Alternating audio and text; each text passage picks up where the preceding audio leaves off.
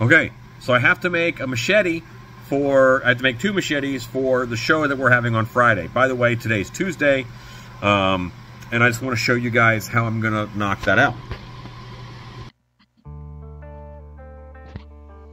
Okay, so this is me at my computer because I'm actually going to use my laser to cut this out. These are for sale signs that I got from Home Depot, and they're just simple plastic, and I could cut them with scissors. But I have a laser. I have to make 2 machetes, and that's a lot of tracing, and laser has made me lazy. But I will show you how easy this stuff cuts with scissors in a minute. But basically, I'm just taking the graphic. I just need the blade, the handle, so I'm going to use a yardstick. So I take the blade, and I'm going to just copy it and set it up. And then I'll trace this in the laser program, and then it'll just cut that line. Now we're in the laser program. Trace image, pink lines to trace. There it is. And now I go to the laser. It's cut. Great.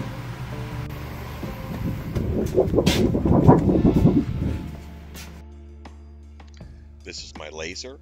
It is a Thunder laser, Nova 63. It's a big boy.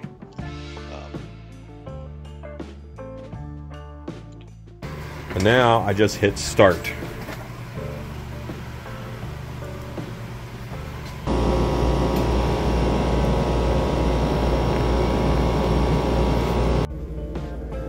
I apologize for the handheldness of the earlier footage. I haven't quite gotten set up yet. Here I had to move the laser a little, move the plastic a little bit. Yeah, so you can kind of see the laser, and I've got a close pass coming up here soon. The distance that it is away, you saw me measure that in that previous clip. It's got to be 5 millimeters away for its ideal focus, but I can cut so many different things on this. It's a very useful tool. This is the big one. I do a lot of making stuff, so I might use a big one. And I'm cutting 4 blades, 4 pieces out, and I'll use 2 for each machete that I make, 1 for each side of the blade. And I'm going to sandwich a yardstick, and then I'll use EVA foam for the handles.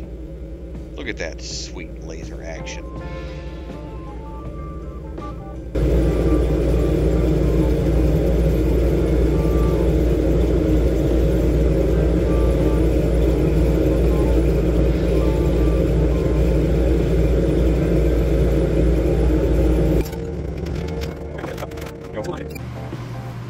Okay, I'm going to grab a good pair of scissors and I'll cut through this stuff. Do you need the laser? No, not at all. This is the sign material that I'm working with. These are just good scissors. You don't need a laser.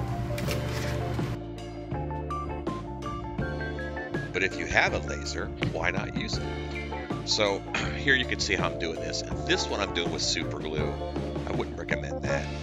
The next one I actually did with hot glue, but it's a special hot glue for plastic. And you can see I just put it on there, and I left that yardstick in there as a nice spine.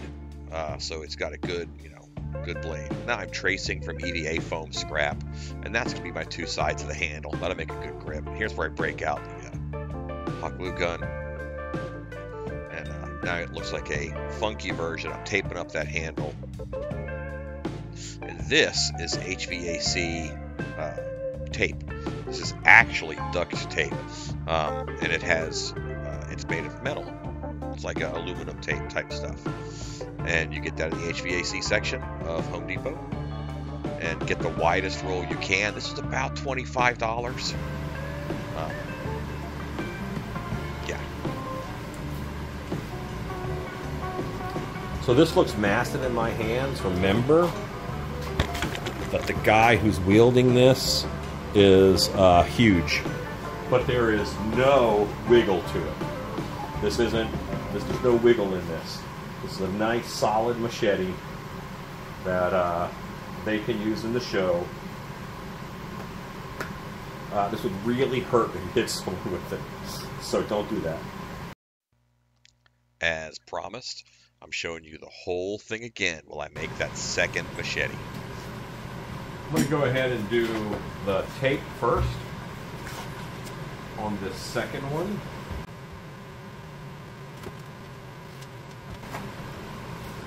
I'm going to try to apply this with as few wrinkles as possible. I'm not good at this. I don't have this type of patience.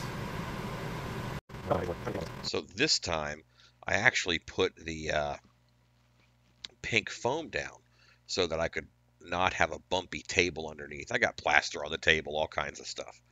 So using the foam helped me get this one a lot smoother. It just worked out better. So sorry for all the fan noise. We've got fans going in the shop to filter the air. But this one's coming along. You can see how easy it is.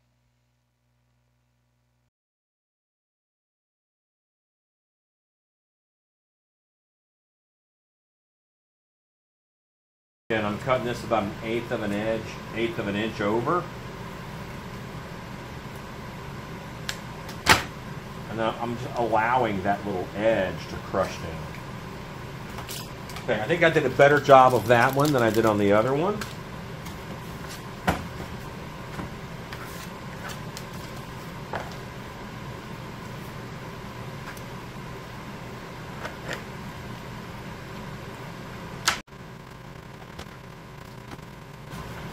Alright, I don't think more layers of tape is going to make it look better.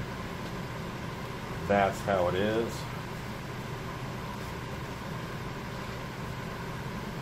I'll do the handle on this one, then on the spray paint.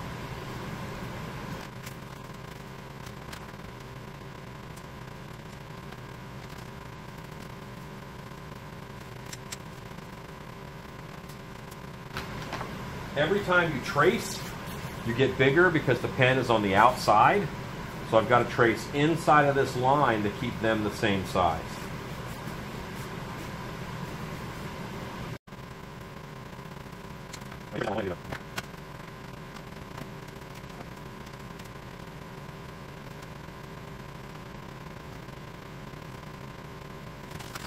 Once again, electrical tape for the handle.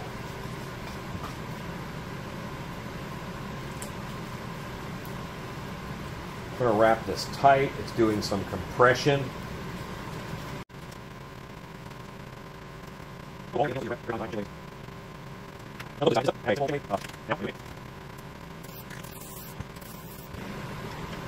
Take a little, just a scraper of some kind, and I want there to be lines going this way because that is how they machine the machete blades. Like that. That's a little extreme, but it's not crazy. I've seen blades that are worse as far as their look goes.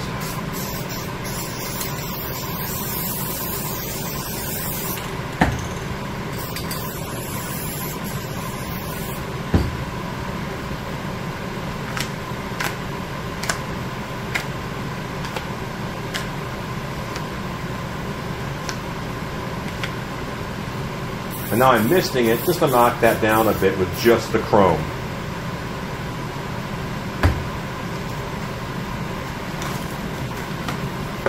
Okay, so here's number one, here's number two. Less seams in number two. I got two of these bad boys done. I did a slightly longer handle on number one. I'll give this one to the bigger handed of the two guys. But hit them with a little bit of rust spray paint, which is brown or orange. I'm going to use a patina stained brown on this guy here. That's going to just simulate a little bit of rust, a little bit of elements happening. I'll put a little bit heavier down by the handle.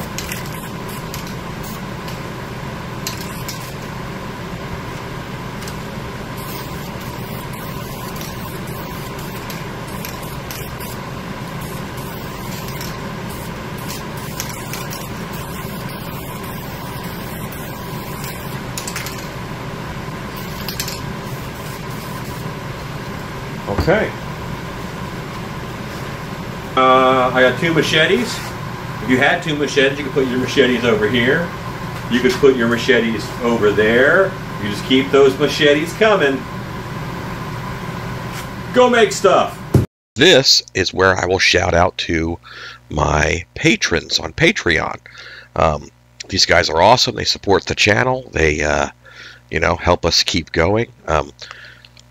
We do so many different things here, and Patreon helps with all of that. And we're about to do some crazy stuff, and I'll take you guys with us on that journey. But I'll do shout-outs here in the future. I'm just waiting to hear exactly what they want me to say and get permission. And the best way to dry a machete, swing it around.